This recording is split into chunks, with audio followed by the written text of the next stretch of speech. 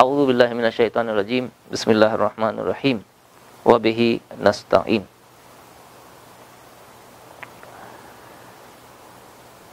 তেলাওয়াতে কালামে পাক গুরুত্ব অনেক বেশি।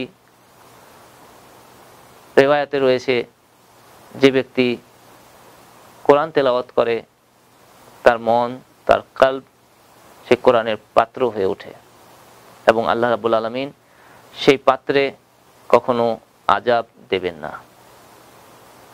শুধু কলব কেন, হৃদয় কেন, মন কেন, আত্মা কেন? আমাদের ষষ্ঠ ইমাম, ইমাম জাফর সাদিক আলাইহিস সালাতু ওয়াস সালামের কথায়,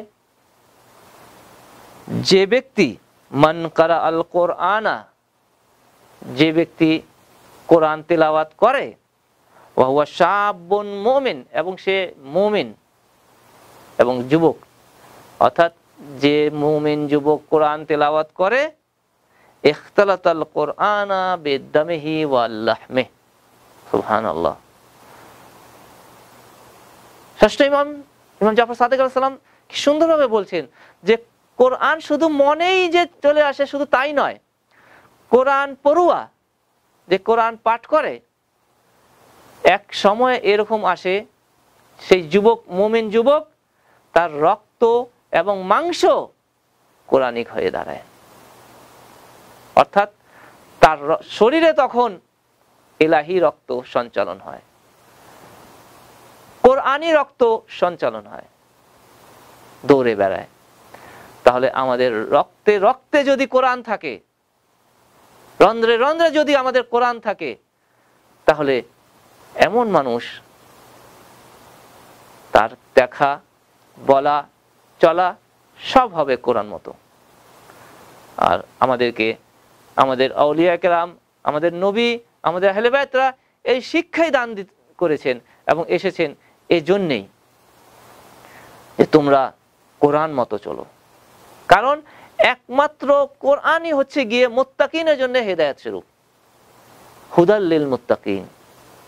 একদম কোরআনের সূরা বাকারার প্রথমেই এসেছে যে হুদাল লিল মুত্তাকিন, কোরআন হচ্ছে গিয়ে মুত্তাকিনদের জন্য, তাকওয়াধারীদের জন্য হেদায়েত স্বরূপ। কোরআন মুত্তাকিনদের জন্য হেদায়েত স্বরূপ। এছাড়াও শিফাউম ওয়ার রাহমাহ, কোরআন শিফা এবং রহমত, অর্থাৎ কোরআন আমাদের জন্য রহমত, নবী আমাদের জন্য রহমত ছিলেন। তাহলে নবী রাহমাতুল লিল আলামিন ছিলেন, সারা বিশ্ব জগতের জন্য রহমত, কোরআনও ঠিক বিশ্ব জগতের জন্য রহমত। কিন্তু কথা হচ্ছে এই রহমতকে আমাদের মধ্যে নিয়ে আসতে হবে। আমরা দোয়া করি, আল্লাহ আমার উপর রহম নাজিল করো। একজন মারা গেলে আমরা বলি, আল্লাহ এই মরহুমের উপরে রহমত নাজিল করো। কিন্তু যদি আমরা কোরআন পড়ি, কোরআন স্বয়ং আমাদের জন্য রহমত স্বরূপ চলে আসবে আল্লাহর পক্ষ থেকে। তখন আল্লাহর নেয়ামত, আল্লাহর রহমত সব আমাদের কাছেই থাকবে। এবং সূরা ইসরার ৮২ নম্বর আয়াতে বর্ণনা হচ্ছে, হুয়া শিফাউ ওয়া রাহমাতুল লিল মুমিনিন, কোরআন মুমিনদের জন্য শিফা ও এবং রহমত।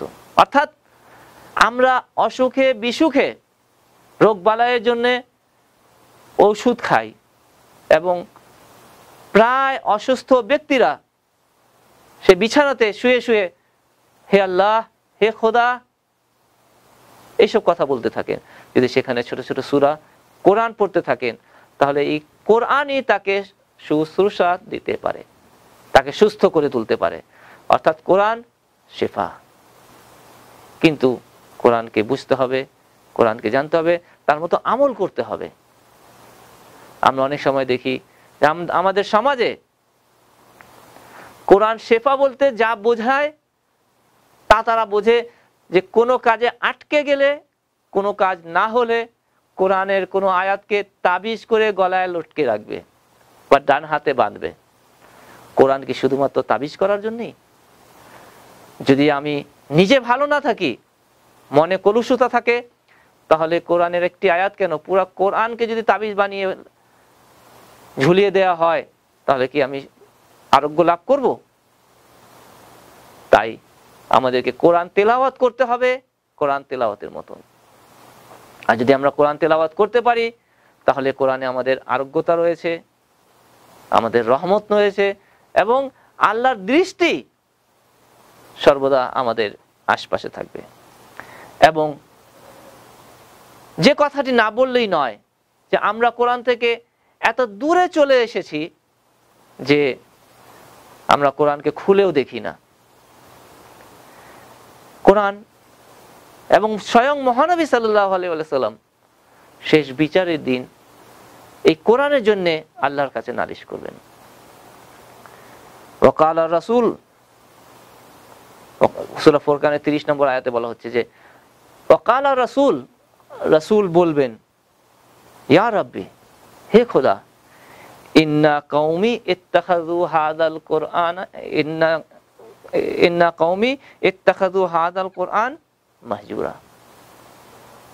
আমাদের এই কওম, এই গোত্র, আমার উম্মত কোরআনকে মাহজুর করে দিয়েছে, একাকিত্ব করে দিয়েছে, একা করে দিয়েছে কোরআনকে। অর্থাৎ রাসূল নালিশ করবেন, হে আল্লাহ রাব্বুল আলামিন, আমি হেদায়েতের জন্য এসেছিলাম, কোরআন হেদায়েতের জন্য এসেছে, কিন্তু আমার উম্মত এই কোরআনকে দূরে সরিয়ে রেখেছে, কোরআনকে আলাদা করে রেখেছে জীবন থেকে। তখন রাসূল নালিশ করবেন যে হায়, যার জন্য এত কষ্ট করেছি, যার জন্য শত্রুদের সাথে মোকাবেলা করেছি, সে কোরআন নিয়ে আল্লাহ আমার কাছে পাঠিয়েছেন, কিন্তু আমারই উম্মত সে কোরআনকে একা ফেলে রেখে দিয়েছে। এছাড়াও স্বয়ং রাসূল সাল্লাল্লাহু আলাইহি ওয়াসাল্লাম একটি হাদিসে বর্ণনা করেন যে ইয়াজি ও ইয়াউমাল কিয়ামাতে সালাতু ইয়াশকুন ইলাল্লাহ, তিনটি জিনিস রোজ হাসরের দিন, কিয়ামতের দিন আল্লাহর কাছে নালিশ নিয়ে আসবে, নালিশ করবে, বিচার দেবে আল্লাহর কাছে। সে তিনটি জিনিস কি? আল মুসহাফু ওয়াল মসজিদু ওয়াল ইতরাতু। অর্থাৎ এই তিনটি জিনিস হচ্ছে মুসহাফ অর্থাৎ কোরআন পাক, ওয়াল মসজিদ এবং মসজিদ, এবং ইতরাত অর্থাৎ আহলে বাইত। অর্থাৎ কিয়ামতের দিন সেই মসজিদ নালিশ করবে, হে আল্লাহ রাব্বুল আলামিন, আমাকে বানানো হয়েছে নামাজ পড়ার জন্য, কিন্তু আমাকে এই নামাজ পড়তে কেউ আসতো না। কোরআন নালিশ করবে, আমাকে নাজিল করেছো তাদের হেদায়েতের জন্য, কিন্তু আমার কাছ থেকে কেউ হেদায়েত নিতে আসেনি, কেউ আমাকে পাঠ করে তেলাওয়াত করেনি। আহলে বাইতে ইতরাত নালিশ করবেন যে হে আল্লাহ রাব্বুল আলামিন, রাসূলের পরে এই দিনের হাদি হিসাবে আমাদেরকে তুমি প্রেরণ করেছো, কিন্তু আমাদের কাছ থেকে কেউ হেদায়েত গ্রহণ করেনি, আমাদের সাথে শত্রুতা করেছে। এছাড়াও যদি আমরা আমাদের জীবনে কোরআন এবং আহলে বাইতকে নিয়ে চলতে পারি, তাহলেই আমাদের জীবন হবে সফল কাম, জীবনে আসবে সার্থকতা, এবং তখনই আমরা প্রকৃত মুমিন মুত্তাকি হিসাবে নিজেকে গড়তে পারবো। আল্লাহ আমাদের সেই তৌফিক দান করুক যেন আমরা প্রকৃতপক্ষে মুসলমান হতে পারি, মানুষ হতে পারি, যেটা আল্লাহ রাব্বুল আলামিন, তার রাসূল, তার আহলে বাইত এবং কোরআন চেয়েছে। ওয়া আখিরু দাওয়ানা আনিল হামদুলিল্লাহি রাব্বিল আলামিন।